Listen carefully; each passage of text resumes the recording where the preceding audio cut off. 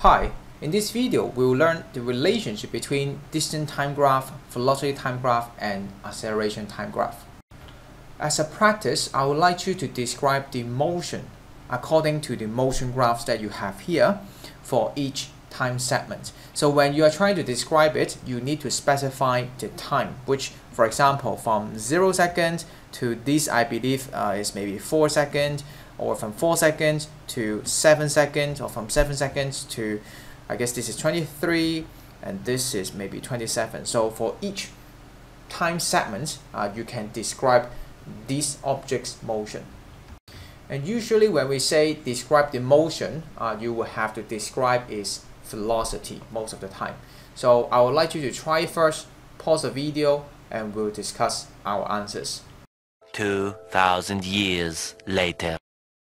Alright, so let's check the answer. For the first segment, that is 0 seconds to 4 seconds, the object moved forward with an increasing velocity.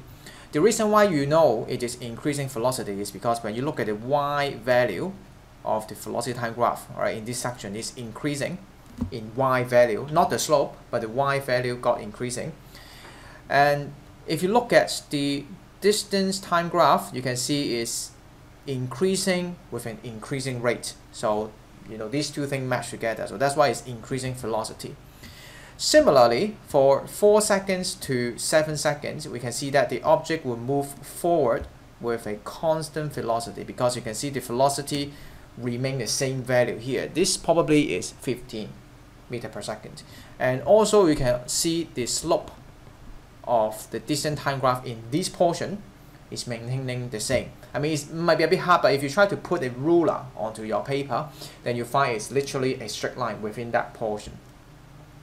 Next, when you talk about 7 seconds to 15 seconds, here I would like to separate these even more, because obviously this is very special. When you are at 15 seconds, the velocity is 0. So I should break this down into two. So from 7 seconds to 15 seconds, the object is still moving forward. The reason why I know it's moving forward is because as long as this is increasing in position, then it's moving forward. Later on, if you try to see my answers, 15 to 23, I will start to say it moved backward, because you can see the position start to drop, all right, going backward, in other words. So back to, well, let's talk about 7 to 15 first. All right, the answer is decreasing velocity, and that is something to do with, again, the y value of this. So you see the velocity actually is decreasing, but then again you are still going forward, but just going slower and slower and slower. You can also tell by looking at the slope, all right, at this point, right, because at the beginning it's kind of steep, and later on not as steep, and here the slope is basically 0. And so, oh, actually, in fact, you can add one more thing, right? You can say, like what we did in the previous video, at this moment, like literally just one very short moment, at 15 seconds, it is again something called momentarily at rest. All right. So again, if you can somehow freeze that moment, the object is like not moving at all. So for 15 to 23 seconds, again, it will be start moving backward. And you can also see the velocity is going more and more negative. And that's why if you try to check the slope here, it was 0, start to be a bit more negative, and even more negative later on.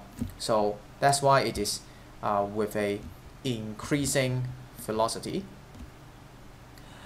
And next part, which is 23 to 27, which is here and here. Once again, you can see the velocity get back to 0. So that is to say it will start to have the speed or velocity to be decreasing also. So you may be wondering, hey, if I try to check the acceleration is positive, so how come it's decreasing in velocity? Then you have to think about the acceleration here. When we are talking about positive, then this is talking about forward, right? But then our motion right now is going backward. So if you have a forward acceleration when you are going backward, then that means it is a deceleration because it's going in the opposite direction. So well, this is something like, you can imagine, I don't know whether this is a good metaphor, but imagine that you have a car. All right, this is the best I can draw for a car. The car is going forward, all right, with a certain velocity, and then somehow you got a rope, all right, and you try to pull it back. You try to pull it back, and so the car won't stop, of course, I mean, because of you, but the car will kind of slow down. So this could be somewhat like an idea for you to think, and so it will slow down, but maybe take some time for it to slow down and also reach to 0. And lastly, what you can see from 27 to 30, the last segment here, in terms of VT graph, velocity time graph, it is 0 literally. So when velocity equals to 0, that means it is literally not moving, and that is also aligned with what we see on the position time graph, which means its position did not change as well. So that's why you can say it stay stationary. That's one way of saying it. Or if you don't like to spell such a long word, you can just say at rest. And now it is time for me to teach another super duper skills in physics. Think about this in general. Let's say you know the relationship between x and y on a graph, and it is shown here. And you can always find and calculate its gradient, that means the slope, mathematically, and which the equation will be delta y over delta x, which you may call rise over run. More precisely, you may be taking up 2 points and their coordinate and calculate by y1 minus y2 over x1 minus x2. You can swap 1 or 2, it doesn't really matter. In physics, let's say right now y will be the velocity and x will be the time. Think about this. Then what you'll be doing is that when you try to find delta y over delta x, then you'll be like finding out delta v over delta t, right? And if you try to relate this to your physics knowledge, then you surely will know the gradient. Again, it could be the slope, you may call, would be the acceleration, because acceleration equals to delta v over delta t. Remember, this is based on your physics knowledge. So without that, you cannot deduce this would be acceleration. At the same time, you should also know the area to be certain physical meaning. And how you can deduce it would be, think about how you can calculate the area. Well, of course, you may say it depends on the shape. So let's say it is a triangle or a rectangle, you probably would do the y multiplied with x, right? If it is a triangle, then you maybe divide by 2. Doesn't really matter whether or not it is triangle, rectangle, or whatsoever. The most important thing is, in terms of the physical dimension, it is y times x here. And once again, if we have velocity and time, what would that be when you multiply these two together? That would be displacement. Okay, so that means you can apply this idea to anything you have in future when you have a graph in the physics.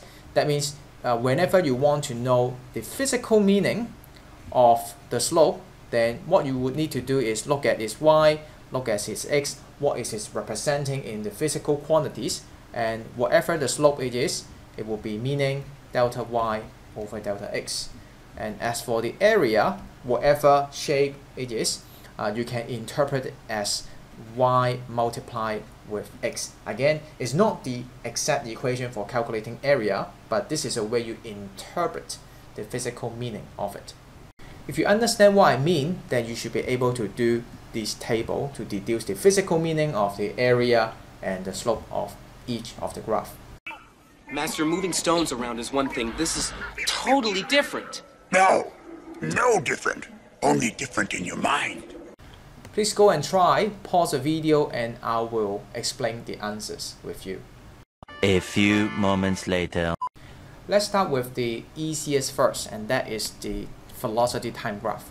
For the velocity time graph with its slope, then it will be v over t, and well, like we said, that is acceleration a.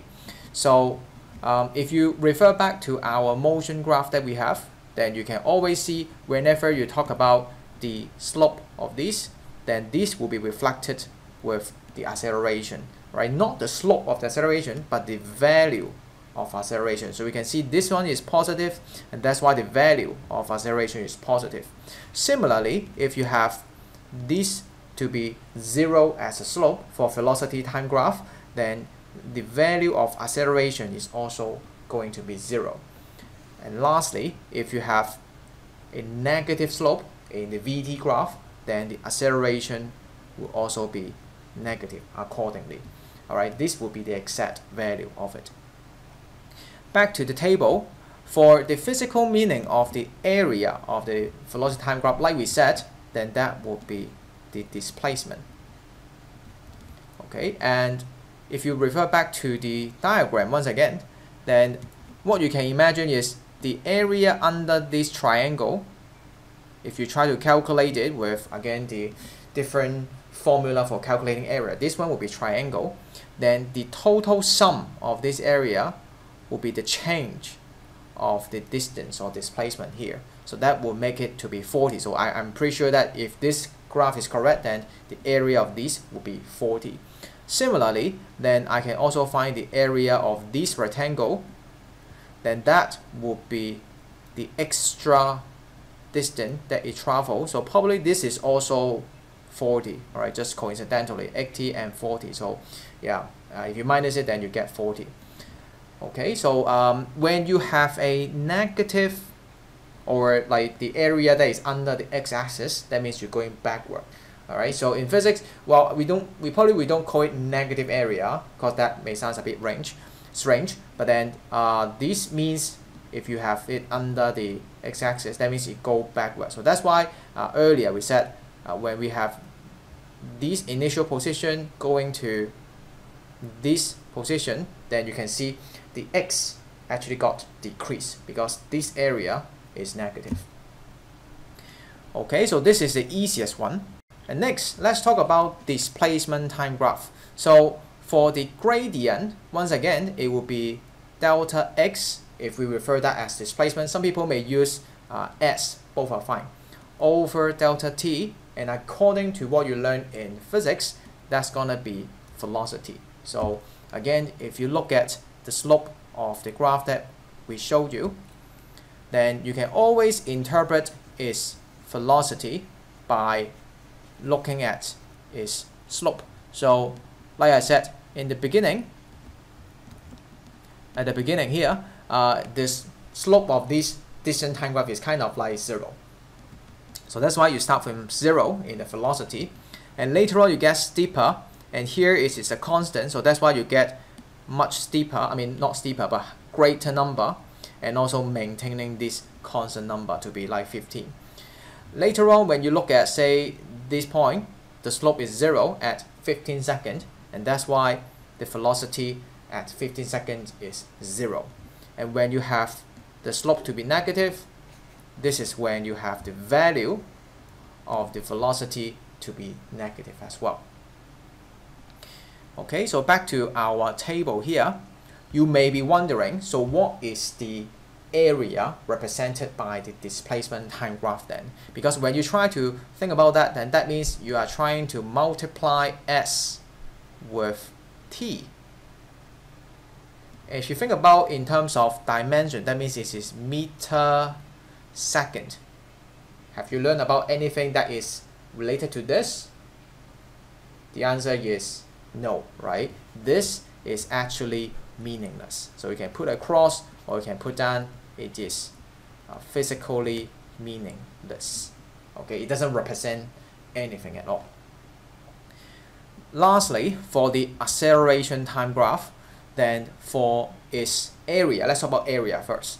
For its area, is something that you should know, because when you try to find the area, that will be similar to saying acceleration multiplied the time. If you refer back to one of the equations that you learned, which is a equals to v minus u over t, then you can rearrange the equation and find out this would mean delta V. So that means it is the change of velocity. Lastly, if you think this box is the same as this one, which is meaningless, then you are wrong, because this one is actually meaningful in physics and we do give them a name. Okay, so if you try to think about again with the general skills that you learn about, the super duper skills that you learned, then it will mean delta A over delta T. If you try to refer to our textbook or anything that you learned before, I'm pretty sure that you have never learned about that, right? But then if you try to look at this, then that means in words, if you remember what I said in the earlier video, del over delta T means rate change of something, right? And that something now is the acceleration. So if you try to think about this, then it is what it is, right? Rate change of acceleration. We do actually have a name for rate change of acceleration, and probably to your surprise, we call it jerk.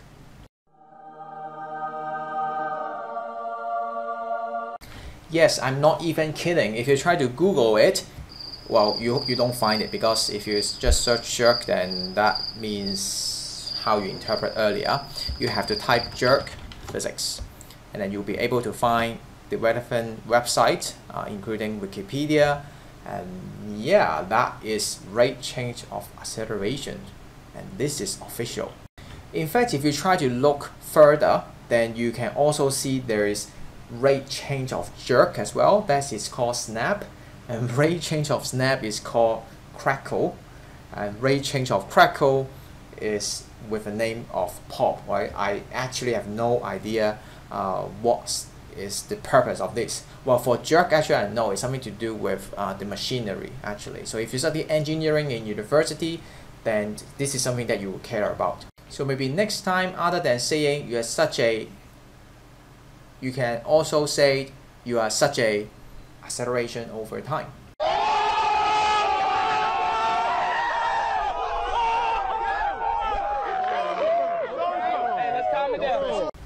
There you have it. So now you can understand the relationship between the graphs, and that means you can somehow translate the graph from one to another. That means if I give you the velocity time graph, you can somehow create the corresponding displacement time graph and acceleration time graph. And you can also apply this general idea and skills in physics to other topics in the future. I hope you enjoy learning with me. If you do so, please thumbs up and subscribe to my channel. I'll see you again in the next video. Bye.